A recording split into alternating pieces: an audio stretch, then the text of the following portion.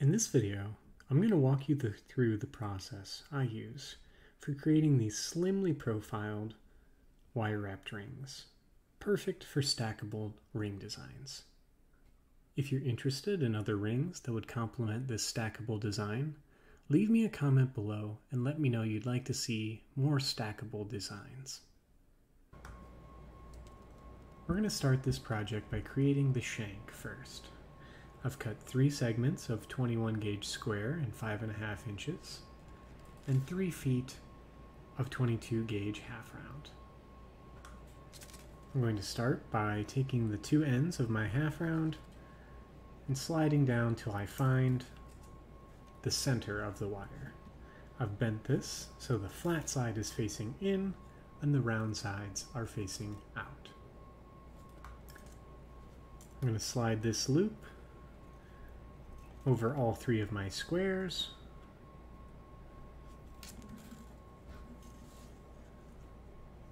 and fold it around the squares twice on each side. From there I can flatten the coil to my squares and slide it until I find the center of my square wires. Starting this in the center of the bottom of my ring shank gives me equal working distance on both sides of the square when it comes to creating the face and setting the stone for the ring. I'm going to go ahead and wrap my half round around both sides of the square, keeping careful count for how many rotations it takes on each side to reach the desired length. I'm going to go ahead and do one side on my own, and then I'll show you the process as I go through the second side. I went ahead and coiled 45 full rotations around my squares on this side. I like to keep track of it by counting each half rotation. Now that my wires are a little bit shorter and easier to manage, I can show you the method that I use for that.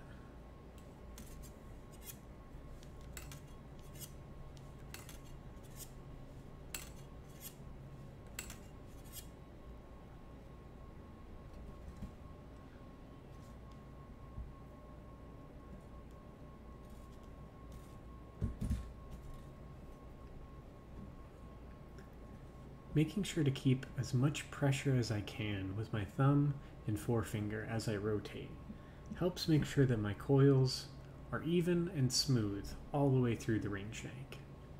I'm going to go ahead and coil the rest of this shank and we'll move on from there.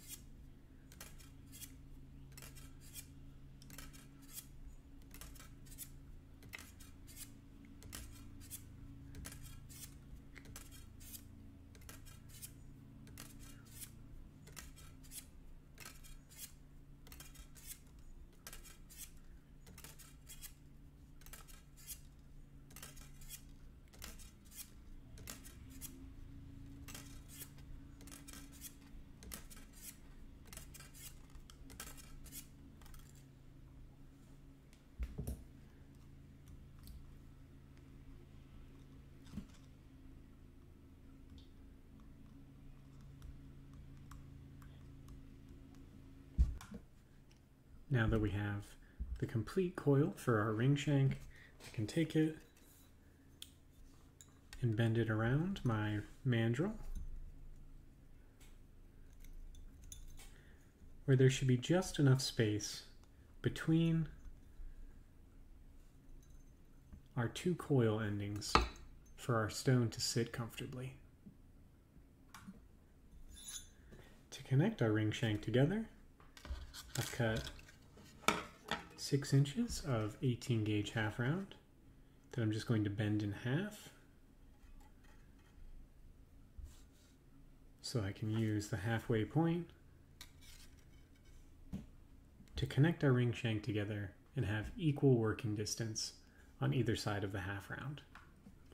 The direction that you choose to wrap this half round does make a difference in the way that the piece will finish. I want to make sure that I'm coming over the top towards my square's endings. As we move on to the next step, I'll show you why this is important. For now, we're going to go ahead and flatten that coil, similar to how we started our ring shank in the beginning with the smaller half round. And one at a time, I'm just going to pass my 18 gauge through the center of the ring and flatten it each time with my pliers.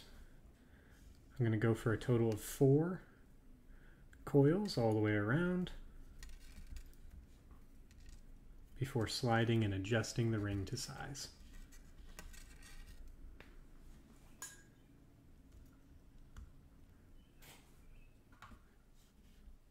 Our stone for this project is a 5mm white moonstone cab. Depending on the size of ring that you're going for, you may need to coil more or less around our squares together. If your stone is larger, you'll need to do more coils. You just want to make sure that the width is approximately the same, if not slightly larger, than where your stone will be sitting on those 4 coils.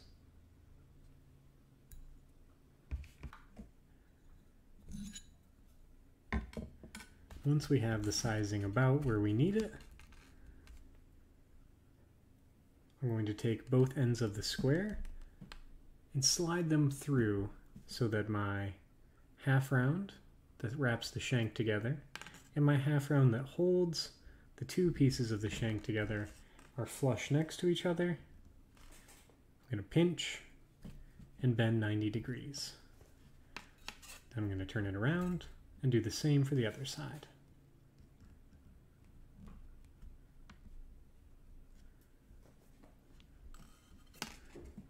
My ring shank should look something like this. Now that I have it locked to the size that I need, I'm going to go ahead and just move the outer 2 wires so that only my innermost square is pointing straight up. This is the square that I'm going to go ahead and take my half round left over from the shank and wrap around. I want to make sure that it's as tight as possible so there's no awkward gap between the connection from our shank to the connection to our square. And I want to make sure that I'm wrapping with the flat side of the half round facing in.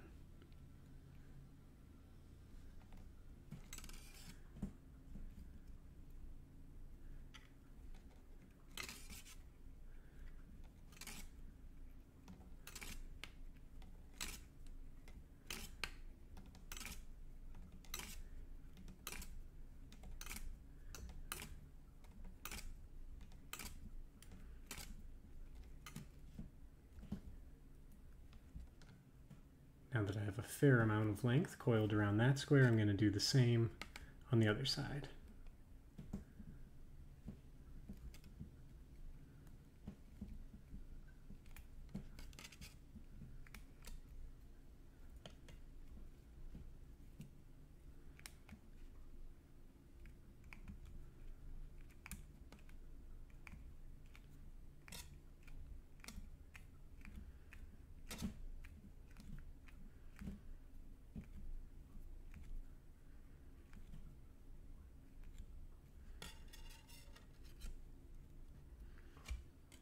From here, I'm just eyeballing for length, approximating the same amount of coils around each side.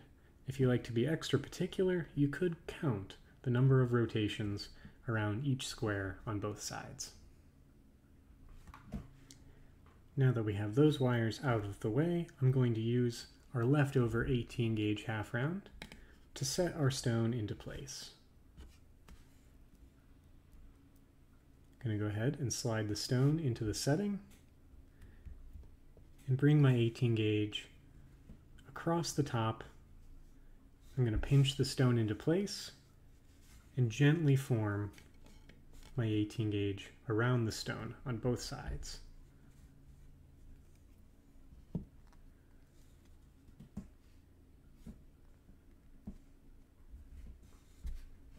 It'll begin to create this spiral pattern.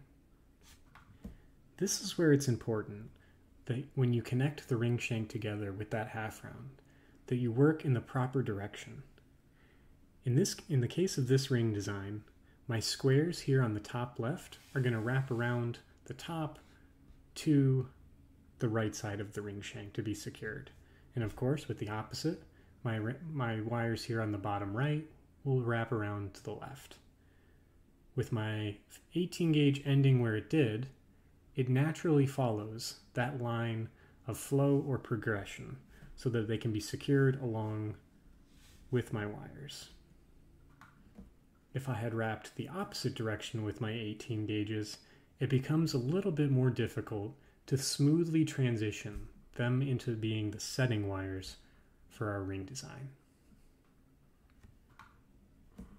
Once we have them in place, we can go ahead and carefully wrap them around the ring shank, passing it through one side at a time. I want to make sure that they don't fall out of place and that my stone is still firm and secure in the setting.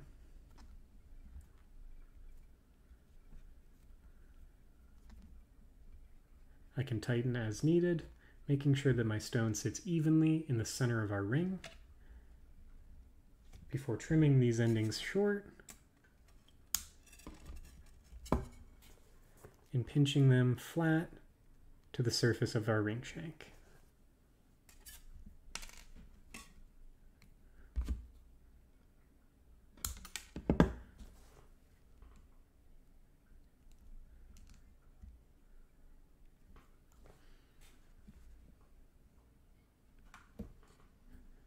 Next, I'm going to take my coiled squares, gently bend them along the same line. To add a little bit of flair to the ring design, I'm actually going to secure our next square before connecting our coiled square.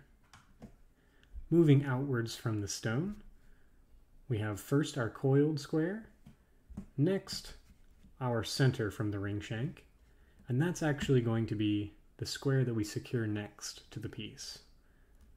I'm going to take it and bend it around the base of our coil, giving this nice little curved accent that I can go ahead and then follow the half round from our setting with. I can bend that through the ring shank, cut it short, and secure it to the face of the ring. As you pass each of our wires through the center of the ring, it's important to keep in mind that you want the flat side of the square to be what contacts the finger, not one of the corners. This will make the ring much more comfortable for the wearer. Now that we have one side, I'm going to go ahead and repeat that process again for the other side.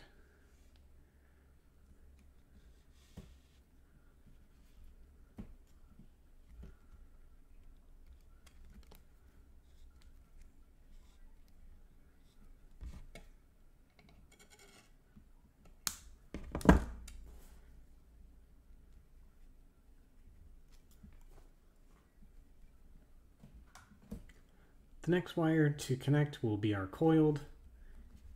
In my case, I need to add just a few more rotations around so that it can end comfortably just before diving through the ring shank.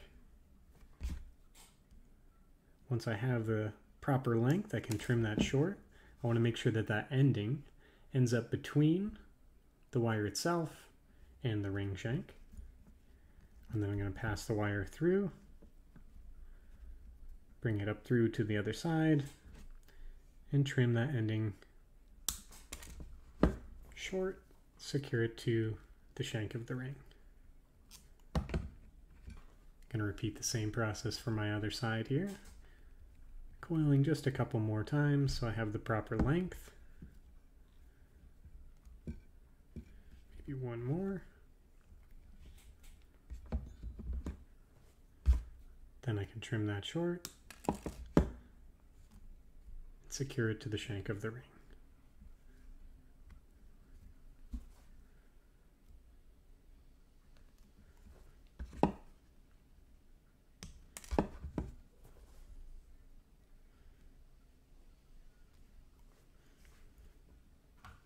Last but not least, we're going to go ahead and just take that last square wire, wrapping it around the outside of our coiled structure, bringing it through, trimming it short, and then pinching it down to the surface of the ring. And on the other side.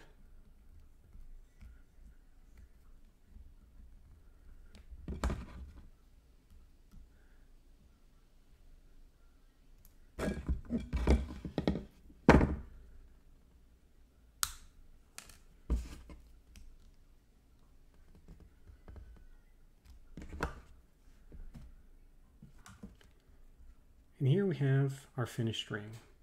It's a nice, relatively slimly profiled, doesn't sit too high off the finger, and is perfect for stackable designs. A special thank you goes out to all the names on your screen for supporting this channel through Patreon. What I'm doing would not be possible without their support. If you're interested in helping support the channel, follow the link in the description below this video. If you found this video helpful, leave me a like on the video. This helps me a lot with the visibility of my videos in YouTube's algorithms. To be the first to know when I upload new content, go ahead and subscribe to my channel and hit the bell to be notified when new videos are available. Thank you for watching, and happy wrapping.